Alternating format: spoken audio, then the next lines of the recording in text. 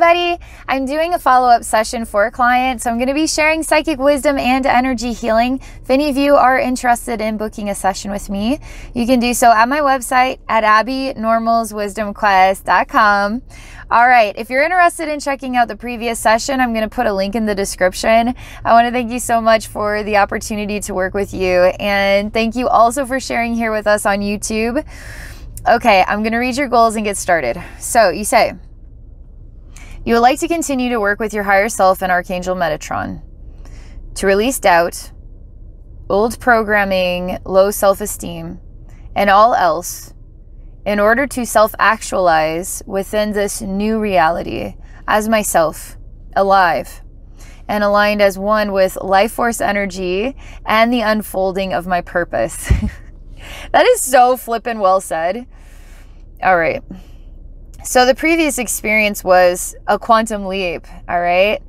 And being in that new reality and everything we need to shed in order to actually be present in it, fully aware of it. So I'm just going to relax. Let me just get connected here to higher self, Archangel Metatron, okay? Any of the stuff that we're ready to shed in order for you to actually experience the quantum leap. But I love this. To self-actualize in a new reality as myself, alive. Aligned as one with life force energy and the unfolding of my purpose is flipping awesome. Okay. Okay. I'm so ready for this. Gonna relax now. Get started.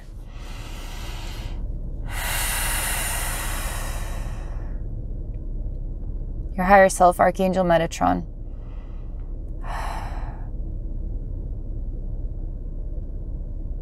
So, okay.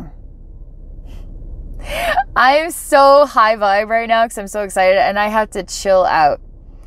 And vibrationally, I have to slow down. And they're wanting to take me to your energy field, okay?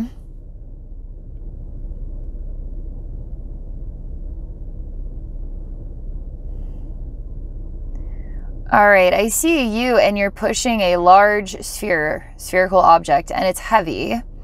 And it's basically made out of dense glass. It's pretty looking. And I'm just kind of looking at the scene, and everything around you is just this black energy, okay? And you're really hard at work. I mean, you're really hard at work moving this, pushing this sphere forward, okay? Almost like you have to take it with you. Like you're a dung beetle, okay? And you got your big ball of poop and you got to take it with you, right? It's your stash, man. Okay, so you've got this big sphere. You got to take it somewhere. I don't know what its purpose is. Okay, let's see. Oh, self-actualizing. Okay, so Metatron actually is wanting you to look at this and stop what you're doing, okay? And then just stand here and then let's self-actualize and what you're actually putting your energy into, okay? And is it really getting you somewhere? What you're putting your energy into, is it getting you where you want to go?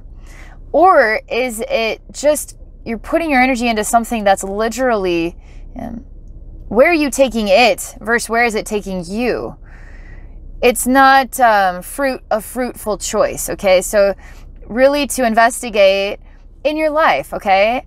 What are you putting your energy into? And ask yourself, what are you getting out of that experience in order to accomplish what you want to get out of this life, right? Is it helping you get where you want to go? Or is it just something you're hanging on to? That's literally, I mean, this fear has no real purpose. It's not helping you. It's just, I guess it's in front of you, shielding you, maybe? You're really like a dung beetle, and you got the big ball, okay? And you're moving it wherever you need it to go. And you're proud of this. No, it's not really helping you. Okay. Now Metatron is taking a hammer, and he is just hits it once on the side, and it starts to crack the sphere in every direction. It's not easy to break it. Man, he's like vibrating how much he loves you, adores you. His energy is this beautiful wafting incense. It's a beautiful scent to it, and I can see it color-wise, and it's just rippling. It's very silky. You know how they have those chocolate commercials and the silky chocolate, and the chocolate professionals that make these special chocolate, and it looks so ribbony and wonderful. This is ribbony, okay? It's really ribbony, and it's like white and silvery colors, different shades of blue, and it's just ribboning out towards you, and it smells wonderful, like a beautiful scent of incense, okay? And as we're looking at this cracked sphere, he's sending this energy to you, how much he loves you and adores you, and really grateful that you're calling upon him to help you. He's really thankful and enjoying it, okay? Enjoying helping you.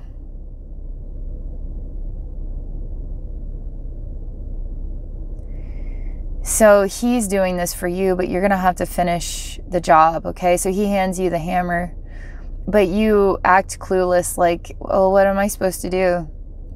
And he's like, he's making a funny joke about this, okay? Because we see it in the scene, okay? And he just showed you what he did to crack it, and he hands you the hammer, like, to follow suit, and you're just like, clueless?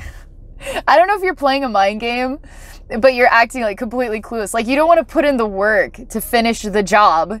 You just want Metatron to do it for you. No! You do it together, okay? It's a shared experience, okay? He's making another kind of joke about the dung beetle is doing it all by himself, moving that big ball of doo-doo, and now we're working together to crack your ball. Something funny like this.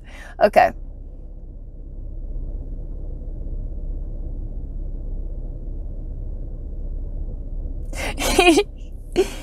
Okay, I'm sorry, we're still in the same funny conversation, because he shows me the dung beetle. It's a big, like, poop ball, and he puts the hammer on it, and it cracks and it crumbles, and the dung beetle's like, ooh, why did you do that? But it's like, you're here with Metatron in this big sphere that's not serving your purpose. The poop, for some reason, that's its life, okay? This isn't your life. It isn't. And you need to put forth the energy into breaking this down, and you do the work. You do the work, but I'm here doing the work with you. You're not doing it alone, okay? And it's actually not a sad thing. It's actually an abundantly beautiful thing, okay? Sad for dung beetle, not for you, okay? You really are avoiding. You're really, like, resistant, like, don't make me do any work. You're a little princess. You don't do work. It's funny. Okay. All right. Hammer. You can do it. You're like, ah. You're not even, like, putting forth any strength. Okay. And Metatron is showing you that this activity is giving you an introduction to your true strength. Because, my God, are you strong? You're really strong. So you are playing this, like, ridiculous act and acting like you're a delicate flower, and you're not doing it, man. You've got the strength to just crumble this thing. So who are you playing the mind game with? Us or yourself, okay? Activate yourself. Don't play mind games with yourself. Activate yourself, okay? I'm loving this, by the way. It's so fun. Okay.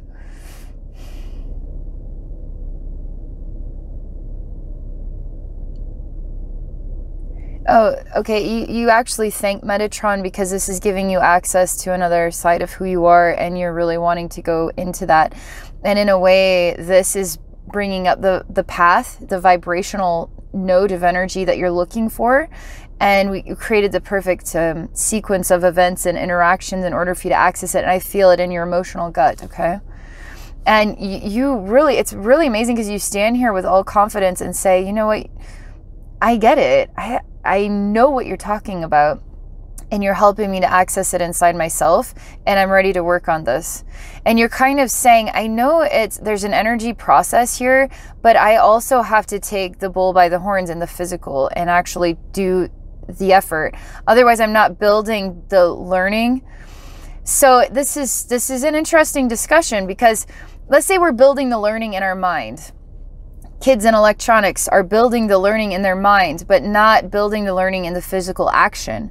So they're not training their mind to tell their body how to do the work out there. And so we're doing this energy work for you. Now you gotta take, you gotta step into the physical with it and make some decisions, okay? That you're gonna follow through with, to build the learning blocks in your mind and how it interacts with your body and how you're emotionally working through it, etc. in the physical reality, okay? And you're the one telling us this. You're the one acknowledging that this, I get it, okay. So let's see where this goes inside your emotional gut.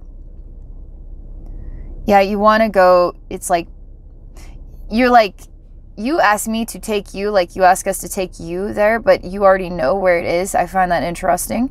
And there's kind of an echo about it, so I'm asking you to take us there. So it's kind of an echoing, take us there, take me there. It's all kind of echoing around.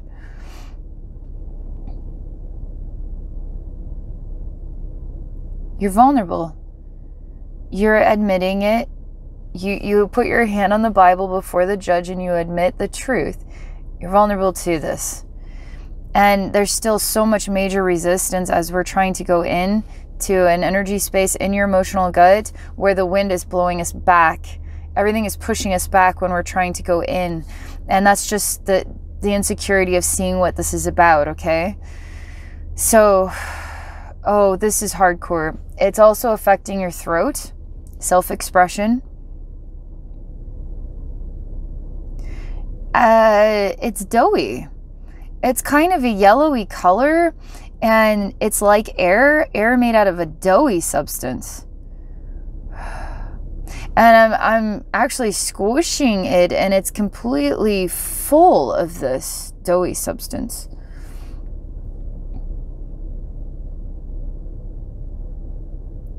I say, I want you to acknowledge the memory that's making you the most vulnerable about this. I want you then to reveal the memory to us. You know what it is. You're playing mind game with yourself. We are ready to do this. Don't hold yourself back. Let's do the follow through. What's the memory?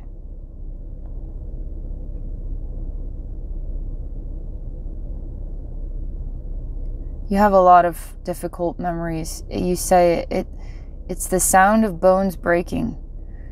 And you take us to a field, and there's no flesh, but there's a lot of bones in the field, and it's a gloomy sky, okay? But then you show me kind of like a machine that's pulling the bones inside of it, and then it's like bones snapping and breaking. And then you show me what is like twigs on the ground and stepping on twigs, and you can hear the twigs snapping and breaking.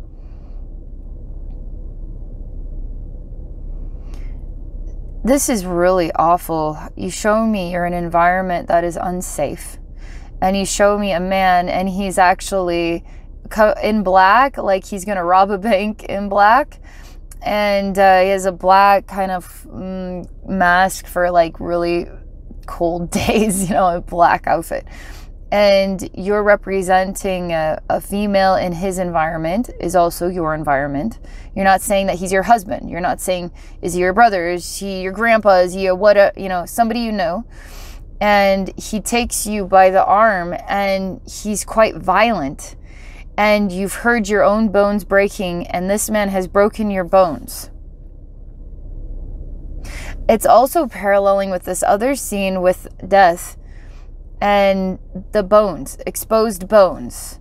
And this is getting really horrendous because the exposed bones on the field's starting to look like skin with bones popping out through the skin. And you want to vomit from this, and you can't cope with the sound of breaking bones and bones exposed, popping out through the skin, okay? And again, you share a similar message about how when you choose leadership, when you choose to put your strength in action, and things are breaking, right? The sound of this breaking sphere is actually triumphant. But to you, it's exposing you. So it is in front of you for a reason, because you're hiding behind it. You're saying that, oh, it's something special, you know, I need to take this into my new life. But it's all an illusion. It's all manipulated language that sounds real, sounds good, sounds functional, but it's completely based on insecurities, okay? And so when you come out into presenting yourself as a strong person, a strong leader, somebody who can take the bull by the horns in this physical world and guide people with great visions, okay? It exposes you. And there's a major discomfort with being exposed. I talked to you about this scene though, because the female at the breaking of the bones by the man, this is an enclosed environment where nobody else is here but you two. And so was she really representing a leader that was exposed, or was she maybe an abused woman and behind closed doors? See, there's a lot in the bucket here, and it's all kind of coming out at the same time. So let's just work through this for a little bit. You don't want anybody to hurt you. You really don't want anybody to hurt you. And you would rather pretend to be somebody who's not very strong so that you can have a simpler life. This again is a major thing that you're going to be working on, okay? Is acknowledging how strong you are and then putting yourself at the forefront of, I mean, anything you want to do with your life. You need to define, you need to state it, you need to represent it, like you need to own it. You need to own it, okay? That you're strong and that you're a leader. All these fears about the bones breaking right now, it doesn't matter if it was in war or if it was behind closed doors, exposed because you were a leader or because you were an abused woman. And all this stuff is part of the divine learning your soul wanted to participate in. And that divine learning has nothing to do with today's divine learning. It's just an overlapping. It's just overlapping, and it's convincing you that you need to make cautious, secure decisions in order to not endure any kind of pain in this life. You don't want to endure any kind of pain in this life. Like, you really emanate that. You don't want pain in this life. And so it's such an interesting topic. Which pain? Physical pain, emotional pain. Physical pain can be emotional pain. But if it's just emotional pain, where is that coming from? What's causing that emotional pain? If physical pain, we might be able to put our finger on what caused that physical pain, right? Now it can create emotional pain too, but what pain don't you want? What kind of pain are you trying to avoid here? But what kind of pain? Like, ask yourself, what pain am I trying to avoid? You could say, am I trying to avoid emotional pain? Am I trying to avoid physical pain? And ask yourself these questions and just see what answer you have to answer the question. It's fun, okay? Answer the question. Am I trying to avoid emotional pain? Let me see. Okay, I'm just going to say yes, because I don't really know. Am I trying to? I don't know. So I'm going to try yes. Okay, yes, let's say I am trying to avoid emotional pain. Yes, okay. Okay, so why are you trying to avoid emotional pain? Because I don't want to be hurt. Okay, well, why don't you want to be hurt? Because getting hurt sucks. Okay, but in life, has there been a moment in life where you've been hurt? Yeah, what did you do? I worked through it. Okay, so is it okay to feel emotional pain? Is it okay to feel physical pain? This could be even make you feel sensitive to talk about it with yourself. I'm telling you, this is an activity. You should definitely try it, okay? It can make you feel vulnerable to do this with yourself because it's going to bring some things up to the surface. This is an activity that you are participating in the physical, and you're getting to know yourself. You're doing internal work. This is the breaking down of that sphere that you don't need blocking your way, because we want to see you too. We want to have access to you too, and that's a safe experience. If you get hurt, you're going to have to work through it. You're going to get hurt. Life is part of that's part of the process, is you're going to get hurt. So don't be afraid of that. Don't even say things like, oh, guides, protect me from getting hurt. Protect me from the terrors of this world. That's not appropriate. You need to always feel safe in the experience, safe in the process, safe in the conflict, safe in what you don't want to be digesting right now, physically, mentally, emotionally, soul level stuff. You have to feel safe in it because it's part of the process. Life is part of the process. Life includes challenge, okay? So get to know your relationship with pain and talk yourself into places where it feels safe and secure, because this is going to help you feel safe being strong, the strong person that you are, and presenting yourself, okay? So this is what Metatron is showing us here. This is what I meant to share with you. What a cool message. What a cool process. I'm just kind of lingering just to see if there's anything else. Does it feel like we're tying up all the loose energetic ends, you know? Feels well-rounded. So you say, okay, so it's like, okay, so it's kind of like, okay, so tell me one more time, what do you want me to do? Or what have we accomplished here today? So let's just come full circle with it. All right. We're getting to see you in a new light from a new angle of yourself and your vulnerabilities. And how do we take it from the energy space into the physical space? You can even ask yourself this. How do I take what I'm learning from this energy space and these sessions and bring it into a physical process? What are some of the things I can do in the physical world that are actually enhancing my energetic process? Because you've already taken the quantum leap. You're already there. So now let's keep working on shedding the skins, right? To help you to be more present in who you are. That's a lifetime of work right there, and you may never even get to it by the end, and that's fine, because there's no end, you know? We just keep working on ourselves and learning and growing together, right? So ask yourself some fun questions to get to know yourself. Even ask yourself, what is my purpose? Just say, okay, I'm going to just ask myself, what is my purpose? And then see what I say. See what comes out of my insides as the answer, not from my brain, from my deep inner world, okay? What is my purpose? You may have somebody funny come make a voice like, oh, your purpose is to pick your nose. Like, okay, why would I say that is my purpose? Because that's a funny guide in there. That's a funny voice in there. Okay, now ask the question again, what is my purpose? Okay, well, my purpose is to live, right? So, okay, my purpose is to live. Okay, so what is it about living that is my purpose? And how do I want to express myself in the purpose of living? And answer these questions from inside yourself. They'll come to you, okay? Thank you so much for this. I'm really glad that we got to do this follow-up. I wish you well in this process, and thank you everybody for watching. Take care.